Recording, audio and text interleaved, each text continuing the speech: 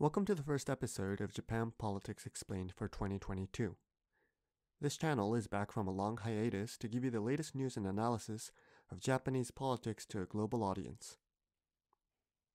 In this video, we'll recap the major political events of 2021 to give you a sense of where we are today and take a look at what elections are scheduled for the upcoming year. Exactly 1 year ago, in January 2021, Yoshihide Suga was the Prime Minister of Japan, having taken over from Shinzo Abe 3 months prior. His approval rating had just begun to match his disapproval rating due to the government's slow response to a fresh wave of COVID-19 infections in the country. Fast forward to April, and we have the first national election under Suga in the form of by-elections in Hokkaido, Nagano, and Hiroshima. The ruling Liberal Democratic Party's losses in all three prefectures began a string of embarrassing results for the Prime Minister that led to his resignation later in the year. The by-elections are most notable for the Hiroshima race, in which a candidate backed by a coalition of opposition parties beat the ruling bloc candidate in what was seen as a strong LDP stronghold. A massive bribery scandal that led to an LDP lawmaker stepping down and triggering the by-election was too much for the ruling party to overcome, despite it being home to future Prime Minister Fumio Kishida. In July, we had the Tokyo Metropolitan Assembly election. The LDP was expected to win big here after having suffered a drubbing in 2017 at the hands of a regional party led by Tokyo Governor Yuriko Koike. The LDP narrowly became the largest party, but gathered only a quarter of the seats up for grabs. Koike's party followed closely in second place, beating predictions that it would be lucky to even win a dozen seats. The national opposition also expanded its seat share, resulting in what was virtually a three-way tie. The Yokohama mayoral election was the final nail in the coffin for Suga, who hails from the city to the south of Tokyo. The opposition candidate beat out Suga's right-hand man, who stepped down as a cabinet member to run in the race, in a devastating blow to the Prime Minister. It was also around this time that many in the LDP were calling on Suga to resign. Suga's term as the president of the ruling Liberal Democratic Party was set to expire at the end of September, as he was serving the remainder of former Prime Minister Shinzo Abe's third term. With the terms of lower house lawmakers expiring in October and necessitating an election, many believed it was high time for a fresh face to lead the party into the election.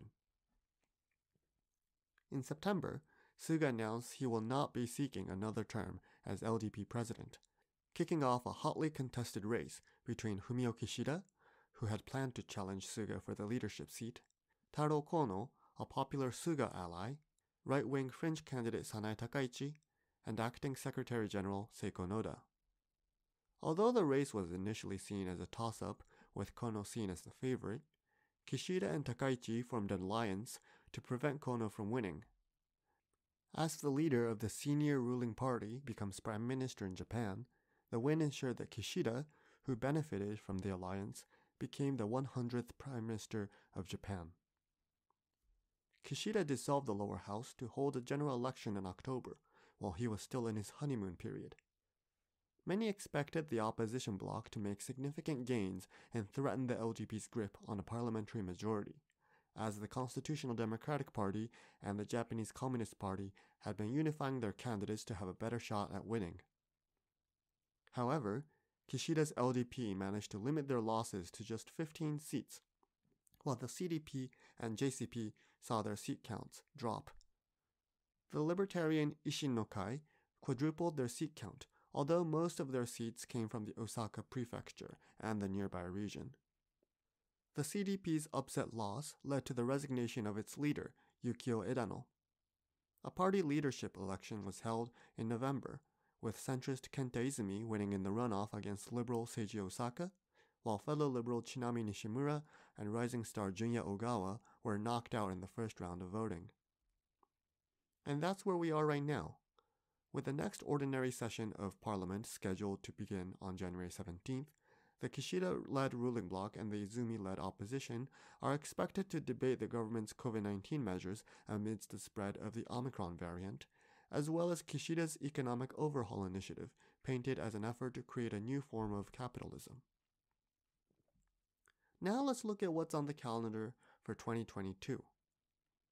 The biggest event of the year is the upper house election, scheduled for sometime in July. Half of the 248 seats will be contested in the election held every 3 years. The focus is on whether the LDP and other parties that want to revise Japan's constitution, including the pacifist Article 9, can gain a 2/3 majority to launch formal deliberations on the issue. Pundits are also watching whether the new Izumi leadership of the CDP can find a way to unify opposition candidates with the JCP without angering more centrist supporters, like Rengo, the labor union federation.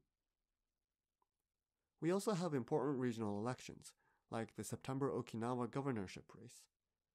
Governor Denny Tamaki has been adamantly opposed to the central government's plan to build a military base in the Hinako district of the prefecture, so the LDP will try to replace him with a more cooperative leader. Meanwhile, the Tamaki camp will see whether it can fend off attacks by the LDP and continue its all-Okinawa alliance of conservatives and progressives that lifted him into power.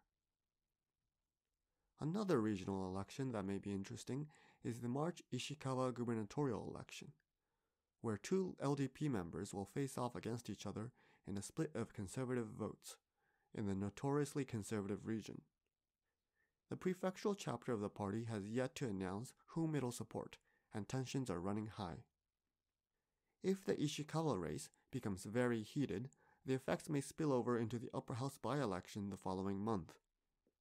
The election is for a seat from Ishikawa Prefecture, as one of the candidates in the gubernatorial race resigned as an upper house lawmaker to run. Deep rifts within the LDP may benefit the opposition forces, which would otherwise have virtually zero chance of winning a seat in Ishikawa. This channel will deliver up-to-date news about Japanese politics and elections throughout the year, so make sure to click subscribe and hit the notification icon to make sure you don't miss out. Thanks for watching.